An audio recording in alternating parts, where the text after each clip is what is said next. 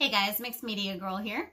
So right now I'm supposed to be in Las Vegas speaking to a group of people on my most successful action as an artist, or the one point that was like the turning point for me making a career out of my art. So obviously I'm not in Las Vegas. Nobody is except for the people that live there. So Mike from Countertops, they put on Artisan Summit every year, asked all of the speakers to speak from their homes on their successful actions and share it with everybody for free, and basically just give that information out as they would if they were at Artisan Summit. And that's what I'm going to do here. This isn't something I would normally put on the Mixed Media Girl channel. A lot of you may not know, but I actually have two channels. One's that's the business of art, and then Mixed Media Girl. So I generally reserve the business videos for the business of art channel, and then the art videos for Mixed Media Girl. But in this case, I'm going to put it on both channels. And if you are interested in making a business out of your art, definitely check that other channel out. The link will be down in the description. And if you have zero interest in making a business out of your art, but you just want to see what I have to say anyways, then stick around, and that's okay. Or you can just tune out now because it's not a painting video.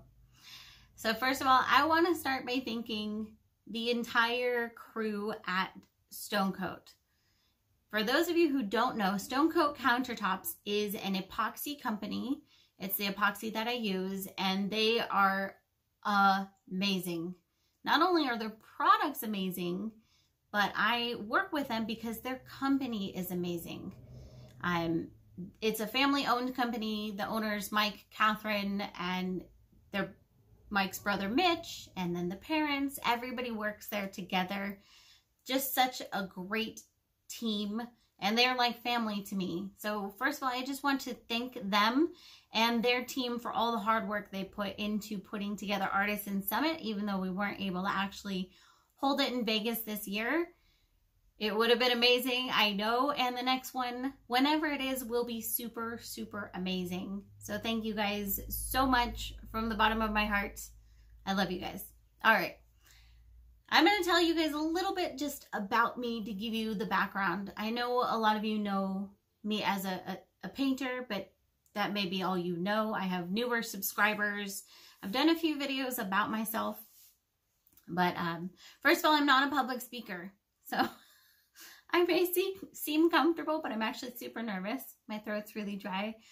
I did my hair and my makeup for the occasion as if I was in Las Vegas on a stage talking to you guys. But yeah, I'm not a public speaker, and it has taken me years to get up the courage to speak in front of the camera like this even. So forgive me for any and whatever, you know, I'm going to be myself, and that's as good as it gets. Always working on improving. There's not going to be a lot of editing on this video because I'm going to basically pretend I was on the stage giving this talk. I have known my entire life that I wanted to be an artist. It's something I've been working on, yeah, pretty much since I was born. But it was about 2006, 2007 that I actually started working to make it into a career. So it's been, let's say, 13 years now or so actively working on making it into a career. And I've tried many different angles, including getting into art galleries and doing some art shows and just all this different stuff and selling art online. And I mean, I still change all the time. I don't think I'll ever kind of settle on one method, one way. I like to have many streams of income, I like to have a lot going on. Definitely motivated. I love coffee and I love karaoke. I love to sing. I don't know that I'm very good at it, but I do love it anyways. And so there we go. That's just a little bit of a background about me. I have no formal training in art.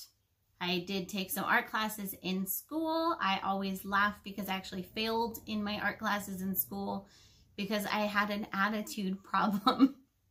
and I didn't want to follow any instructions. I just wanted to do my own thing.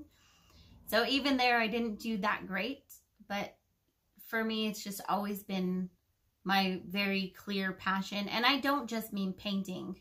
I also love dancing, writing, singing, sculpture, anything art related is very interesting to me. Photography. And so I've just worked so over the years on cultivating many different art skills. And I think a lot of them go together as well. Learning photography has really helped me as a painter because I can take good pictures of my artwork and put them up for sale, and that's better than taking a bad picture. So they all go together. That's just a little bit about me. Now to get to the actual point of the video of, let's say, the one thing that was kind of a turning point for me, or the most successful thing for me as an artist. And this is, it's not like it occurred one time, which was why this was a little difficult for me to kind of, I think, pinpoint it. But if I were to name one thing, I would say it was the decision to not wait. To simply not wait. Now, what do I mean by that? Well, I know when you're a kid, you go, when I grow up, I want to be blah. Now, I know a lot of 60 and 70-year-olds that are still saying that. When I grow up, I want to be blah. It happens. We do this where we put what we want in the future. Eventually, I'll have this at some point. But we don't actually put together a plan and start actively working towards that. So even when I had a 9-to-5 job, which I had most of my life, I was always in any additional time that I had working towards putting my art career there. I wasn't waiting until I had saved up $1 million from my 9-to-5 job and then I could just do art at my leisure. That is a valid method of doing it, by the way. If anybody has done that, that's totally valid. But a lot of people, they don't do that. They just wait and they put it off and they don't ever save up that $1 million, and then you never have your art career. So to me, that's not the most viable option for actually making a career out of your art. You need to actively really work on it. And that can be doing art shows, that can be making a YouTube channel, that can be just selling art. Any of the methods, there's no wrong way, but the point is you have to actively work on it in the time that you have. You can't wait until you have time. There's never a right time to do something. And let's say you're talking about starting a YouTube channel. You can't wait until you have the best camera and the best lighting and the best setup. Or if you're being a painter, you can't wait until you have the best art supplies and the best studio and you've done all this training on art, and you can't wait for that, or you will be waiting until you're dead, and then you just got to start all over, you know. So it's you don't wait. You need to just get started today with what you have, even if it's total crap. Your first few YouTube videos, total crap. It's gonna happen. Your first art show may totally bomb. Your first paintings will be not that great. If I look back to my first art show and the paintings that I sold there versus today, oh my gosh, it's night and day difference. I'm like a bazillion times better as a painter. But did I wait until I felt like I was the best painter in the world to start selling art? No. I started selling it right away. As soon as other people indicated at all that they were interested in buying my art, I was like, okay, give me the money. Let's do this. Okay, I did not wait. And to start my YouTube channel, I didn't wait. I had no lighting. I was in my garage. I didn't even have a tripod. Definitely not a camera. Just using my phone, and I rigged up some wires from the ceiling to hold my phone. And that was it. My YouTube channel was born. You can improve as you go. You will improve as you go. But you cannot wait until you are the best or perfect or anywhere near there to actually get started. Another example, I'm going to give just a few examples that were like kind of profound points in my life, even if they are kind of dumb. It's not always like, you don't need a total life-changing emergency. Like someone doesn't have to die for you to realize that you need to change something. So it doesn't have to always be that dire or urgent or whatever, but it can be still profound to you. So one instance was actually a couple years ago. My YouTube channel was going well. My art was going okay. But I felt like I was in this huge rut. Like I felt like I was still waiting. And I've always wanted to travel, but it had to be when I had the money to travel. When I was making so much money from my art that I had plenty of money and I could just take time off and go and travel. That was at that time my thought. But I woke up one morning and I realized I don't have to wait. I can literally, I have a car. I wanted to go to the Grand Canyon. I'd never been there. My daughter had never been there. I was like, I have a car. Let's go. So I packed up my car that day and I drove to the Grand Canyon with my daughter. And then while I was there, I was like, hey, I'm sort of close to Texas and I wanted to go to Texas and I want to go meet Artists Till Death. So I called up Erica from Artists Till Death and I was like, hey, you want to hang out? And we got together and that's how my first ever live YouTube video happened. Imagine if I had waited and hadn't done any of that. I probably wouldn't be doing any live videos. I wouldn't have seen the Grand Canyon. I wouldn't have met Erica for another year or so. And she definitely gave me tips on using resin. So I wouldn't have had that information and be where I am with resin now. So there's a lot of things that would have been different had I not gone and taken that trip. And also, I have since then traveled all over the place because I realized I didn't need to wait to travel. Why would you travel when you're, 80 years old? That's not nearly as fun as traveling earlier in your life. And there's no reason to wait. You can do things in a way that's not super expensive. Yes, if I want to try planning a month-long trip to Europe, that's going to be a little expensive. But even that, even if you just change your mind on it, I could go, okay, I have people that follow me on my channel in every country that I could probably stay with. I have, you can kind of think things through of how to make it work if you decide that that's what you want to do instead of just waiting.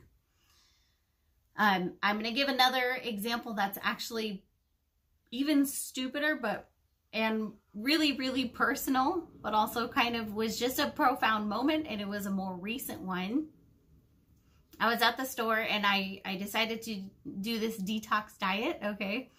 And I needed some organic chicken. So I looked at the organic chicken and it was like $18 and I was like, what? That's insane. And I put it back. But then I was thinking, people have no hesitancy on spending $18 on a case of beer, myself included, okay? You want beer? You go get it. $18, okay, no real hesitancy, but spending that $18 on organic chicken that would be healthy for my body, couldn't do that. So it's also a difference. A lot of times people will say, I don't have the time or I don't have the money, so I have to wait until I have the time or the money.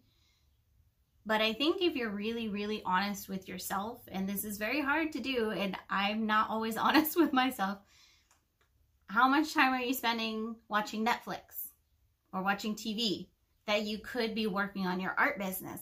How much money are you spending on things like beer or other things that maybe aren't the best for ourselves that should be invested in your art business?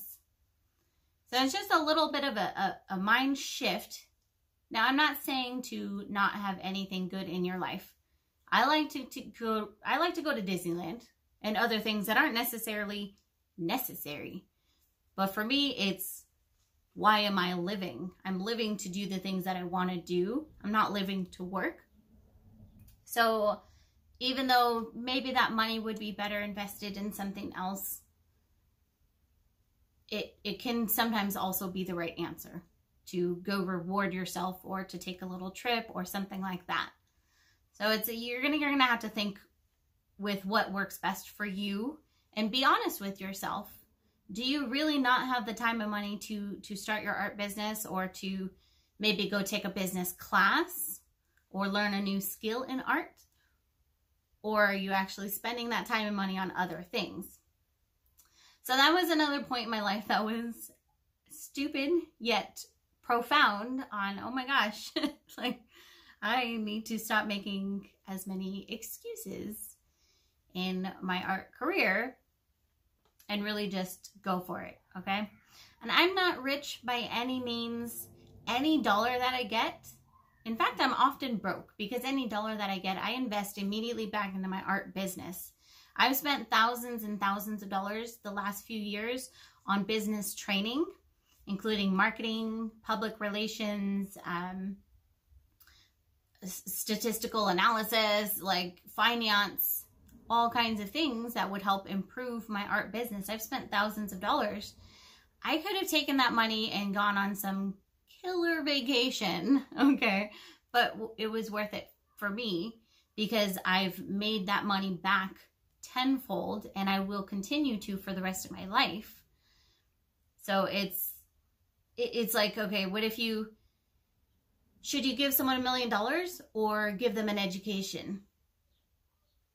If they don't have an education, they're going to just go spend the $1 million and it's going to be worthless. But if they get the education, then they can see how to make that $1 million 10 times over, and they will be set for life.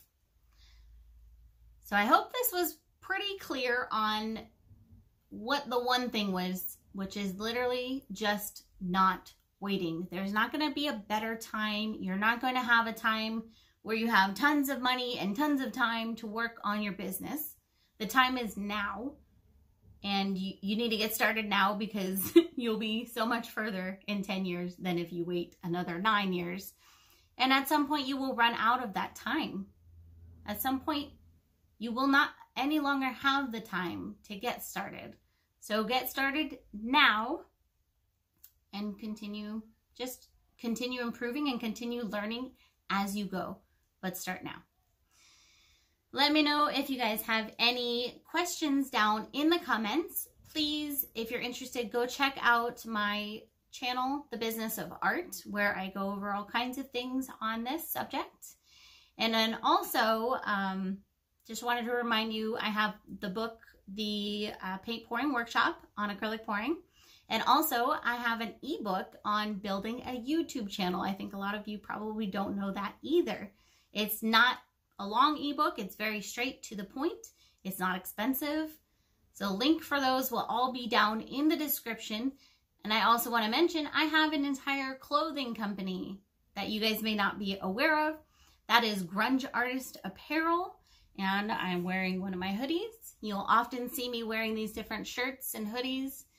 We have t-shirts, v-necks, tank tops, hoodies, and other things. And actually, I had come up with 2 new designs just for Artisan Summit. So that's why I'm telling you about this now, because I don't have them in person to release. But I'll put the link for that store down in the description. And lastly, I have a big sale on my art going right now. So if you're watching this video in the future, this may not apply. But right now, I do have a big sale going on my art on my Etsy store. And I've got some pretty epic pieces that I've put up. So I'll put the link for that in the description as well. Description will have everything. Let me know if you need any help getting started in your art career. My time is very, very limited, but I go out of my way to help you guys as much as possible. And I spend sometimes hours answering emails and messages and comments, and I will continue to do that for the rest of my life. So let me know if there's any way that you feel like I can help you guys, and I will see you all next time.